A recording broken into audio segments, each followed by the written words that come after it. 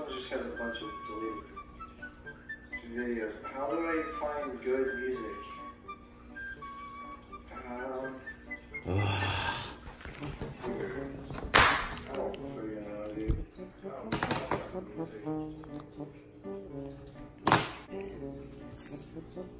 What the?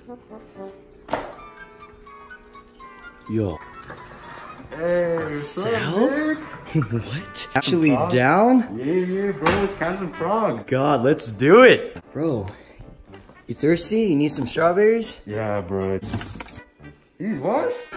What do you think, bro? Just turn it off, man.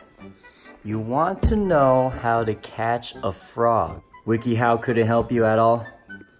Nope. That's why I came to you. You came to the right person, my friend. Hey, anybody gonna finish that? What? Hey. Oh my god.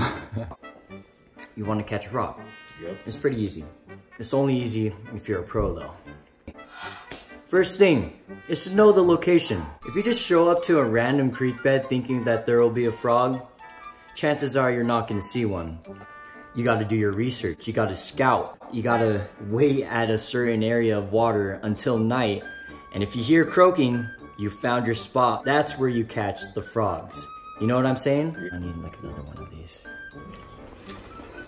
It's pretty self-explanatory, am I right? Yep. All right, man.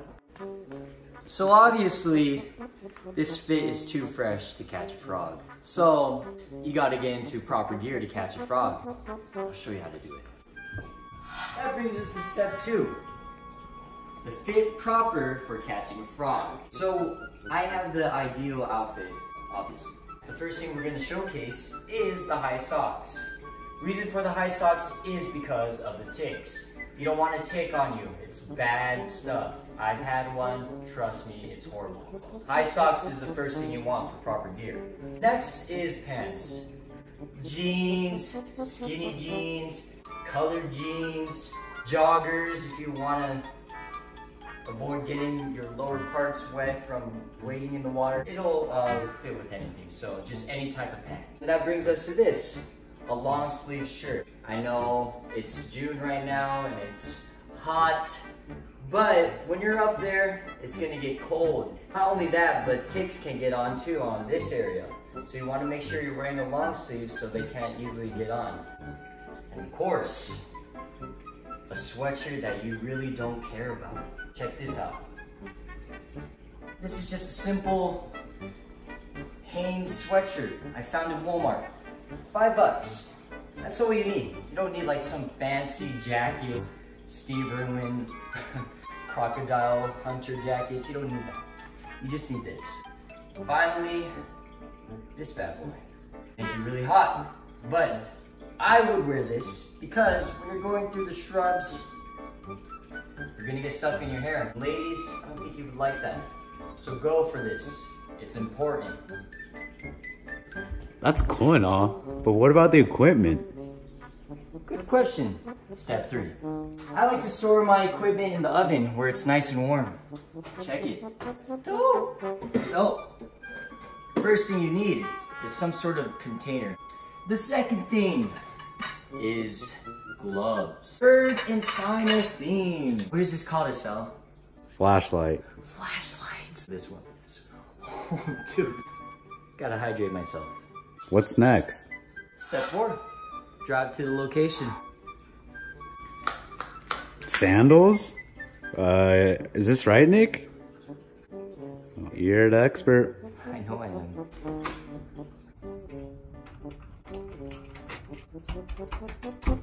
Always gotta make sure it's locked.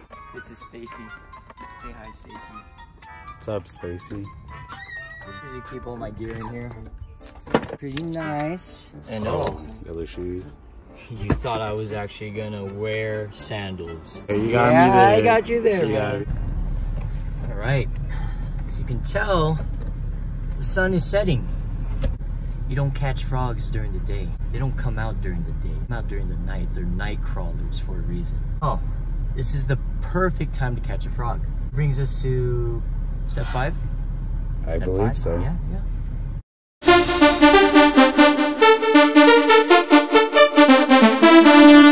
Ding, ding.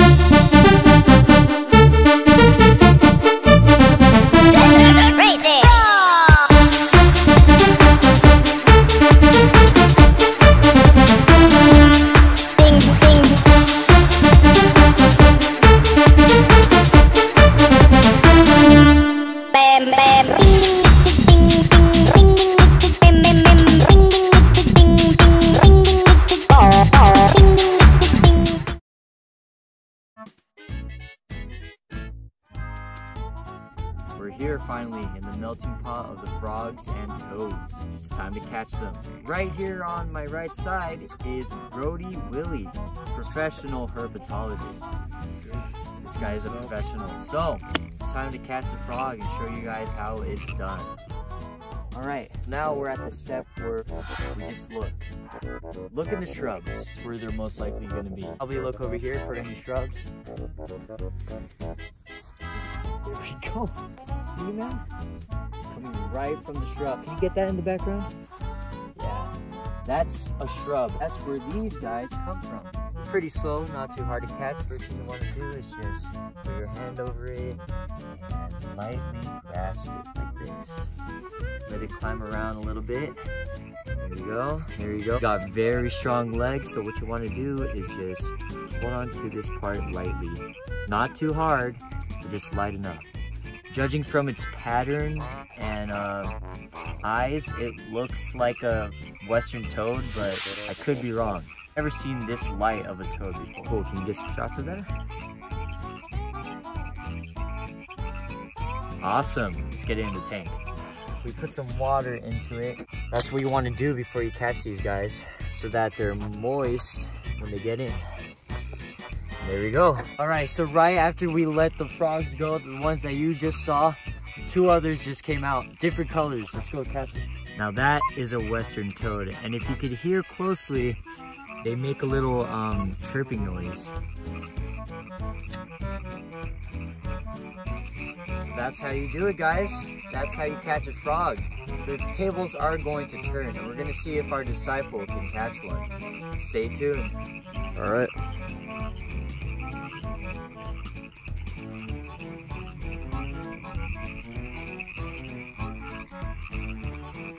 That guy's pretty strong. Use one hand and just grasp it like this. Kind of like a table if you were to hold one. There you go. By the legs. That's it, dude. I taught this guy. Look at that. All thanks to Nick's here. You're welcome.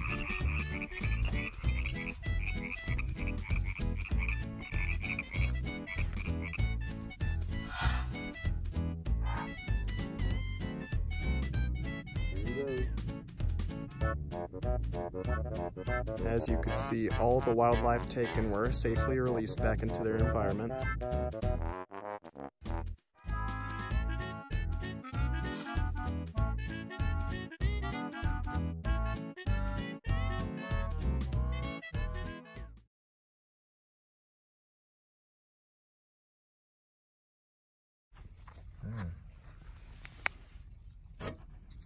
Look at that, look at that.